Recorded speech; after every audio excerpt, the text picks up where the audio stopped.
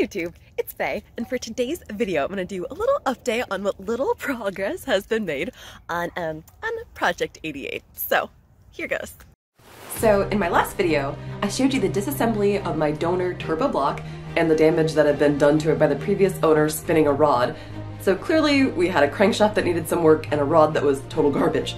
So we decided that the smartest thing to do would be to get another complete, fully balanced rotating assembly. So the crankshaft with rods and, well, pistons, but in this case, we won't be able to use the pistons most likely, not only because the GE and GTE pistons are different, but also because I'm expecting that these cylinders are going to have to be bored over due to the visual damage that I've been able to observe so far. Of course, I haven't taken any measurements yet, so we shall see. Now, with a bit of research and Shop Mom verifying the part numbers, we were able to confirm that the crankshaft and rods are identical between turbo and non-turbo blocks. So I immediately got to work, removing oil pans and inspecting my fleet of 7M GEs to find the best donor for my donor. Should in theory pop up.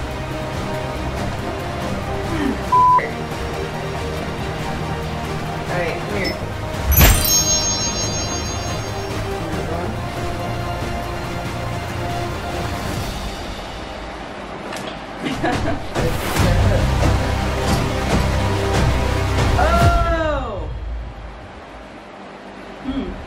Alright, so looking through my collection, I had forgotten that another also had rod knock, and another one had a score in the crankshaft from what was probably one of my students accidentally smashing it with a tool. So this one that you see me disassembling here is the long block that came out of the trailer that was donated to me by Jared Pink of French Everyday.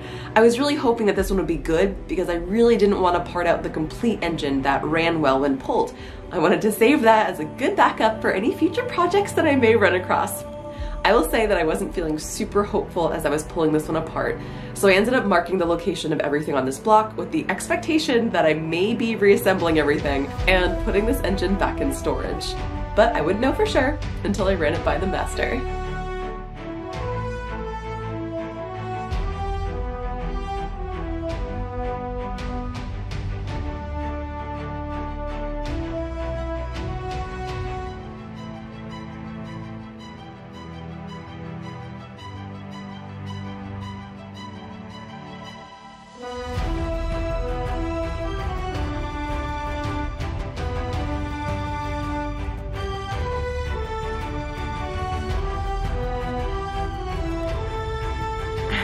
I love taking things apart so much. Once I had everything disassembled and labeled, I wrapped my parts up with care and brought them to Hill Country Performance and Machine. So this is where it should be if it's in the split. Alright, so this is the rods. So what he means by the split is after looking up the minimum and maximum specifications of the journals, Danny calculates the exact center of the two, and that is where he sets a micrometer in order to begin taking measurements. If anything, it's a little bit it's a little bit taller than that. It's a little bit higher than that. It's a little bit bigger than that. So then grinding it down or polishing it. We're not going to grind it. We're just going to polish it. And so nothing's going to come off during the polish? polish? we're going to micro polish. All we're going to do is polish those light polish. little, what the heck is that? We're going to be doing those light little anytime it's a scratch, a little bit comes up, that's what you're feeling. We're just going to hit those little high spots. And just going to so they don't scratch the new bearings. Any scratches in the crank, what would my uncle say? It's an oh, you know, it's a line to I remember you saying that. And if you look at the old bearings, that won't lower your oil pressure. No, if you look at your bearings, they have a big old groove. Yeah, they have a massive groove, but like I always thought that was a very specific amount that was. When you lower your oil pressure, it's when a line goes this way. Yeah. Oh, comes out, right? Or your vertical clearance is too loose. Your vertical clearance is too loose, then you lose the oil pressure. But a line going this way affects zero, nothing ever. If I have, remember the pin right there? If I have this journal and I have a bearing and I can have a groove in it. No oil pressure can leak. It does nothing. It just holds little oil in here. If this groove was this way, then oil pressure could leak out. Then it's not going to. But all the scratches here, it doesn't affect. I can take that much out in a section, and it will still have oil pressure. It wouldn't have as big of an area to support that, but we're not worried about. We're not going to lose all. Yes, there's no scratches that are going this way. Will never affect oil pressure. Nothing. Well, I think that's really all I have. It just has lights. I was worried about that one there. It has real light micro ones because of dirt that ran in the motor. Yeah, it definitely. I have to admit, I was hesitant to leave this part in the video because I'm already expecting to get massacred in the comments by people assuming that I've never used a micrometer before, or maybe saying like, how could I call myself a master tech if I don't know how to read a micrometer? But neither of those statements are true at all. First, I own several types of micrometers and I taught myself how to read them by looking it up in a book. And let me tell you, it is such an easier concept to understand when you have a master explain this to you and also give you relevant real-world tips and tricks. Also, none of my micrometers are as precise or as nice as the ones that Danny has. And if someone is gonna let you use their tools, you respect them and you learn how to use them. Third, I have never measured anything as precise as tenths. I mean, kind of, but not really, not exactly in this application. Fourth, I learned that I actually had been doing it wrong for quite some time. I learned that I had a pretty heavy hand and that it takes a very light touch to get the proper measurement. So several times, I had taken a measurement and then Danny checked it only to find that I had gotten a smaller number. That feels a little on the tight side. Yeah, right there. Yeah, it feels a little on the tight side, which like I said, you can manipulate it. It should always be so light. If it's set just right, it'll lightly, maybe you'll hear a little squeak. Squeak, squeak.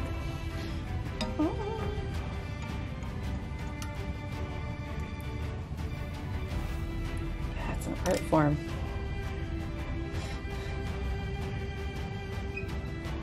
You hear the little squeak? Yeah, that little squeak. A little mouse. This is 45, 46 and 7/10. 46. It looks like 46 and 7/10. But just feel how light it is. It's because you can squeeze it and remove 3/4 and go, oh, this crank's on the low side. Yeah. It's very finesse.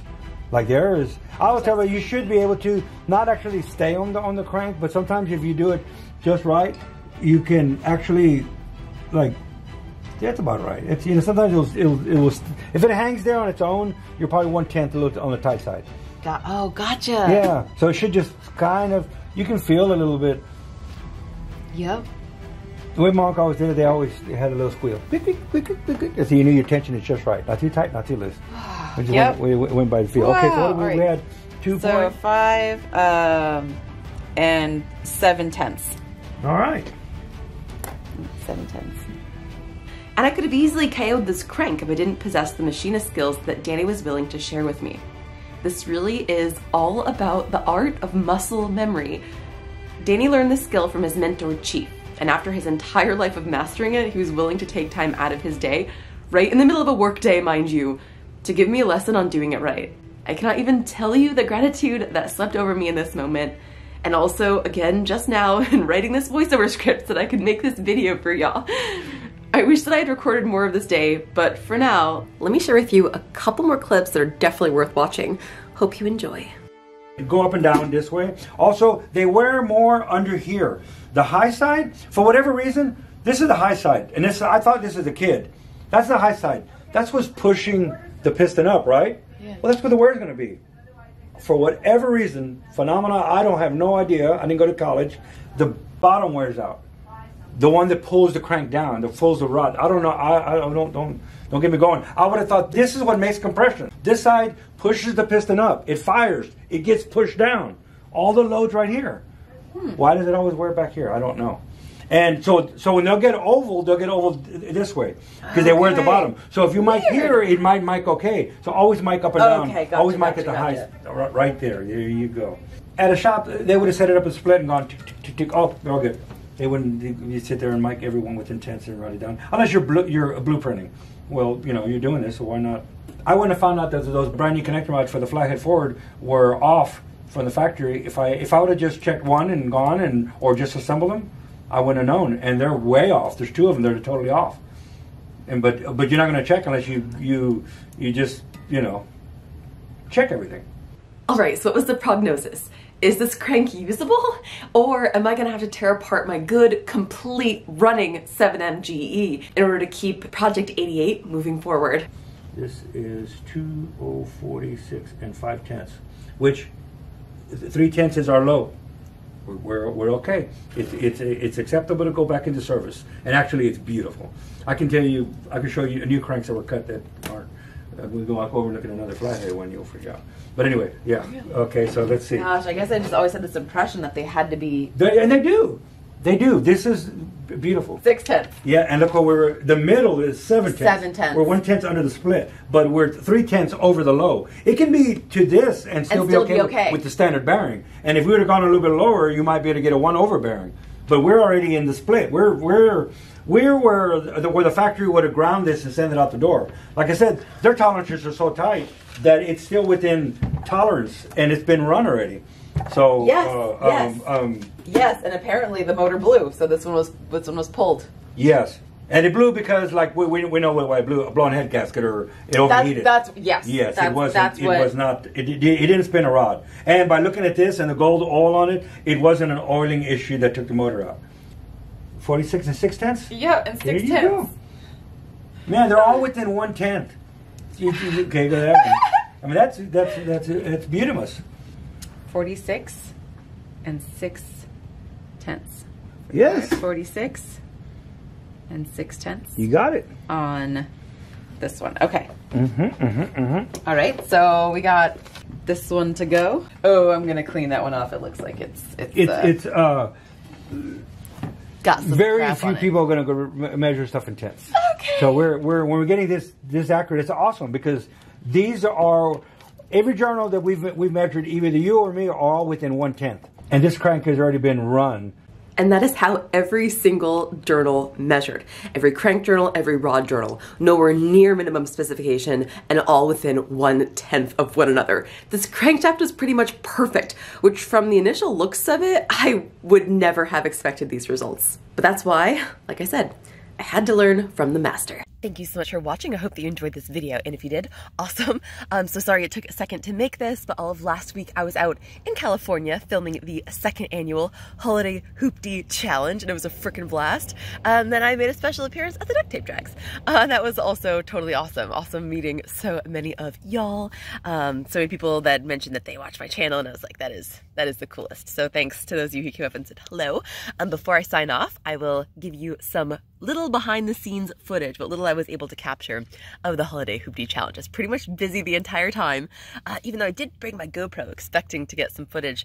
This is all that I got, so here you go. So I'm in the car right now awaiting my teammate. Ah, there he is. Ah, hi Steve, how's it going? We are on our way to Glen Helen Raceway. Yeah, I know, it's gonna be great. It's gonna be great. We're racing, we're teammates, it's amazing. Yeah. I'm making a documentary. You are? Not really, no. I like the idea though. But I figured, why not? Because normally I make like a whole bunch of YouTube videos. I try to make one a week. Yeah. And I obviously can't make one right now when I'm out here because I make like YouTube like tutorials. Like I show people how to like fix their cars and stuff. Yeah. And there's nothing here to fix really. Not yet. Not yet, but that could change. I have no idea where we're going. Are you doing the maps? I'm not doing the maps. I haven't done the maps I can get the maps. Hopefully we're not late because I'm late for everything. So here goes. So. I think your documentary would probably be better than a Blue Whale documentary. Yeah, probably. As you can see, we just got done doing a promo shoot. I know. I have a lot of makeup on. Steve, so do I. Yeah. What'd you think about it? I've got the wrong glasses on. I have my sunglasses on. What the? These are going to be my race glasses. Oh, are they really? Yeah. Oh yeah. So for night racing, for sure. Oh, that's so smart. Yeah. Yeah, we're about to do some. We're about to do some serious night racing. Oh, there's a tractor. So we finally made it to Glen Helen Raceway. Is that what this is called? Glen Helen Raceway, and now we're headed over to. Do you think I can go this way? I'll just go this way to turn around. I was gonna go this way to turn around. Whoa, that's like an off-roading course. And we are going to race at night, but first we had to like, do some marketing stuff. And we did marketing stuff. Marketing photo shoot? Yes, we did a marketing photo shoot. And we took pictures with items. I got the hammer.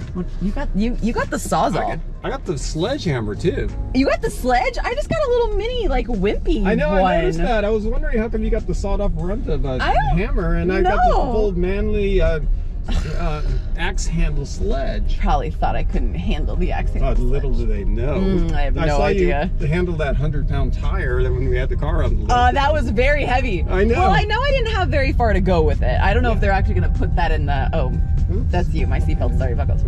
I'm ruining your video. You are not. The chime. This is our This is the chime. This is the behind the scenes docu-series. Yeah. Just kidding. We have the chime then. Yeah, we'll have the chime. We'll keep it in. But yeah, no, that tire was very heavy, but I knew that I didn't have very far to go with it, so I just sort of rolled it across my body and onto the other pile of tires. Well, you had gravity on your side. If you believe in that, if there is a thing, I don't know, it's a theory. I don't know, it's a theory. Yeah, they haven't proven it yet, but if they ever prove gravity, then I did have gravity on my side. You did. Yeah. That's a big question mark at this point. All right, I'm gonna turn this around so you can see. Here we are going. We'll figure out what the stand is. I don't even know. There's a Toyota sign, and here is our camper booth that has our bathrooms in it and our changing station. And the most important thing about it was that it was supposed to have air conditioning, but it's broken. Oh, it's broken? Yeah, so we don't actually have air conditioning. I have no idea where I'm supposed to park. I'm just gonna go over there near the other vehicles, or should I go here? I don't know. Go here. Let's go here. Okay. It's convenient. It is convenient. It's close to the broken air conditioning. So stay tuned for more of this incredible docu-series. Alright, so continuing with the docu-series, there is like obviously a lot that I can't show you. You just have to wait until the holiday Hooptie Challenge and watch it. But the sun is setting behind us. This is the night race we're prepping for, and I just realized something. There is a lot of mud going on purpose on the course. And I just realized that our car does not have windshield wipers or like any provisions for them. Like there's no linkage, we have no washer squirters. In fact, we are removing the hood. So as you can see, this is the crazy course that we've got going on. I mean, you can't see even the best part. You're just gonna have to wait to watch the Hooptie Challenge in order to see it. But basically there's like a bunch of turns, a bunch of jumps, and a bunch of mud. It's gonna be insane. So we're gonna be tag teaming. We're gonna do two separate 10-minute sessions. There we go. And we're gonna be watching our partners on the bleachers, and we're gonna be able to talk to them and give them like pro tips and stuff. But I don't know. This is gonna be pretty interesting. I'm a little nervous. I'm going first, and as many of you know, I have no like race car driving skills really. Like I don't even know why they have me out to like these race competitions, because I'm not a very good racer, and I'm a little nervous. But sorry, just like trying to stay calm right now. Let's go stay calm. So this is Glen Helen Raceway. It's my first time being here. We've got all the, you can't see the cars actually, but the artistic team is currently decorating our cars in our team colors. Mine's blue, amazing. And there's gonna be like all holiday cheer and stuff. So not only do I have to worry about staying on course, not getting lapped, not hitting anyone, because like everyone's gonna be on the course at the same time, but I've also, of course, have the difficulty of the holiday cheer falling in my face. So there's a whole bunch of different hazards of this course, but sorry, it should be pretty good. I'm pretty excited about it. So I'm gonna put this away. I'm gonna get some dinner because I got a little car sick, and do a little better on a full stomach. And then I'm going to get with my partner in crime, and we're gonna figure out what to do about the wiper situation, and we're gonna come up with a game plan of how to tackle this race. So here goes. Hey Steve, how you feeling? I feel marvelous. You think I'm gonna dominate this race or what? I think you're gonna do really well. I have complete confidence. He has more confidence than me.